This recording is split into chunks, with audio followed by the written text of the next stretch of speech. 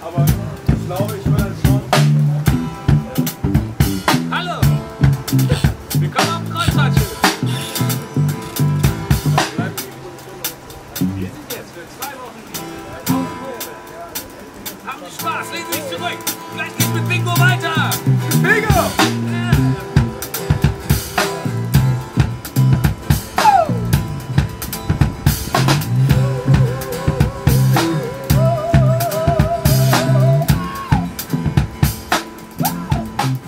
Wir nehmen uns seit 4 Wochen Zeit, um die Videos für das Album zu drehen.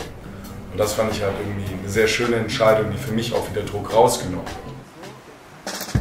Ich glaube, da haben wir auch schon eine krasse Eigendynamik, die sich auch sehr von anderen Bands oder anderen Arbeitsweisen von Bands unterscheidet. Auch das ganze Album und Videos auch in so einer kleinen Zeit aufzunehmen. Wir haben das immer für uns so geplant, weil wir wussten, wir haben da Bock drauf und wir wollen das auch schnell machen, weil wir weitermachen wollen. Du sagst mir, wenn du soweit bist, Lenny. Ja.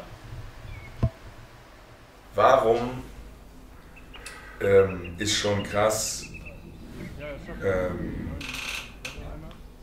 im Lied Wie weiße Wand, wo wir das Gefühl haben, dass die Reaktionen darauf sehr stark sein können. Was ich halt krass finde, genau wie bei Weiße Wand, ist, dass es eine Art, dass es ein Lied ist, das super emotional ist, aber eigentlich, was für mich das Krasse an den Liedern ist, dass er am Schluss halt nicht kommt. Ja, übrigens, gegen die weiße Wand gehen wir jetzt auf die Straße und bei schon krass, was auch immer, sondern es gibt halt ein Gefühl, daraus wird ein Song gemacht und dann ist das halt, was weiß ich, wenn man sagen will, eine Bestandsaufnahme. Also ich kann mir vorstellen, dass schon krass so ein noch stärker polarisiert ist als andere Lieder, weil das da auch einfach um Drogensucht geht. Ja, ist immer einfach. Nein, ist immer schwer. Ich hab so oft gesagt, ich mache das nie mehr. So, dass sehr offen angesprochen wird, also dass das nicht so mit irgendwelchen Metaphern so umschrieben wird. Ich hab gebaut und geraucht und gelogen.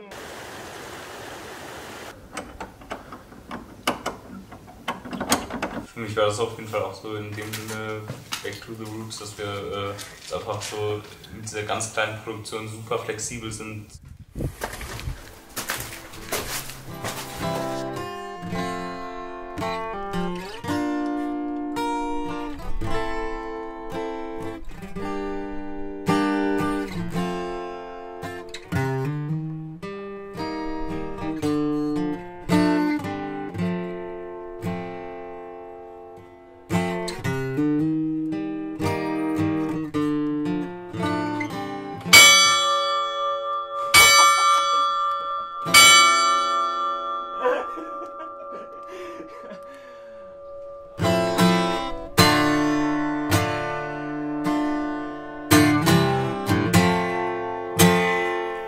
Dass wir sagen können, so, ja, wir hatten eigentlich geplant, an dem und dem Spot das und das zu drehen, so, aber da, keine Ahnung, wir haben heute einfach Lust, eher an einen anderen Strand oder so zu fahren und da ein Video zu machen.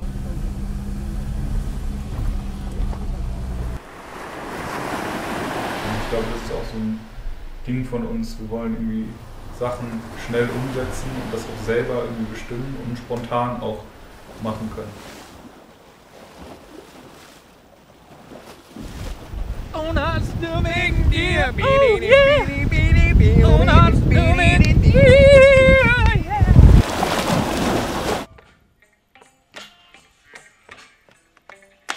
Weil ich dann auch irgendwie zu Hause, bevor wir losgefahren sind, dann irgendwie mit meinem Vater da sitze und der sagt, ey Jungs, was macht ihr euch denn da für einen Stress? Wieso nehmt ihr nicht erstmal das Album da auf, mixt das fertig und macht das in Ruhe irgendwie klar und dann bringt ihr die Sachen raus und dann macht ihr da Videos zu.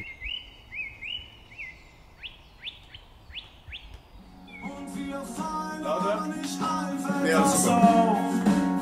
Und so nimmt alles seinen Lauf. Mein bester Freund ist viel zu jung gestorben. Wir haben ja jetzt alles gleichzeitig gemacht. Wir haben ja, während wir das Album noch aufgenommen haben, schon das erste Video gemacht. Und eigentlich, als das Album noch nicht mal gemischt war, kam schon das erste Lied raus.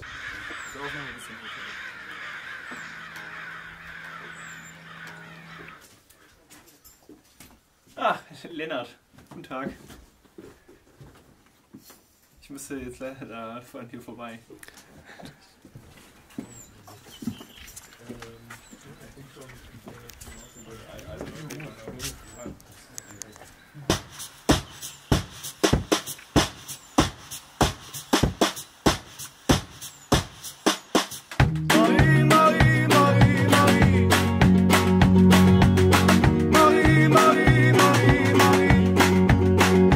Zusammen in Porto, Jean, Martin, wir vier irgendwie unter einer Brücke und haben da rumgestanden und Bier getrunken und Chrissy hat Gitarre gespielt und während er Gitarre gespielt hat, hat ein Vogel ihn angeschissen und ich war sehr verliebt und habe dann halt gesungen, die Vögel scheißen vom Himmel, ich schaue dabei zu, ich bin hier, Marie, wo bist du? Die Vögel scheißen vom Himmel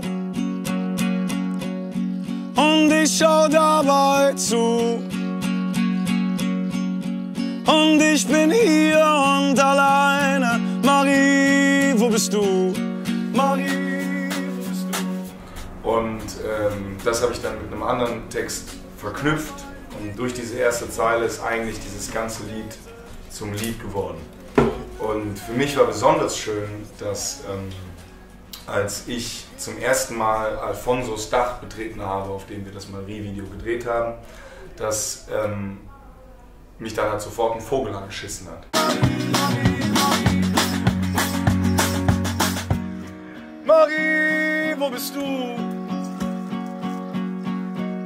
Wo bist du, Marie? Okay, das war der letzte. Manchmal denke ich, die Welt ist ein Abgrund. Als ich dann so nachher auch nochmal abends irgendwie in meinem Zimmer dann dieses T-Shirt in der Hand hatte mit diesem Vogelschiss auf der Schulter und dachte so, wow, der Song entsteht durch einen Vogelschiss und das Video wird so eingeläutet durch einen Vogelschiss. Und irgendwie, wie hoch ist die Wahrscheinlichkeit, dass sowas passiert? Und das hat irgendwie so eine ganz schöne, neue, kitschige Zufallswelt irgendwie für mich zusammengebaut, bezogen auf diese erste Zeit.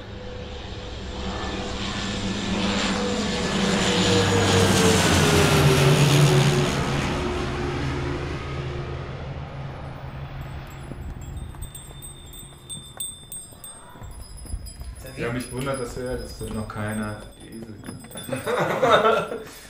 Weil das war die schönste Aktion, die wir jemals gemacht haben. Aber auch mal den Schatten mitnehmen. Lenny! Nee, ich weiß nicht, zu welchem Zeitpunkt wir das hier jetzt veröffentlichen. Vielleicht habt ihr das Video schon gesehen, ein bisschen worum es geht. Wenn nicht, Esel. Das war sehr schön, auf Esel zu sitzen. Oder vielleicht haben wir die Esel auch getragen. Nee, das war einer der schönsten Momente.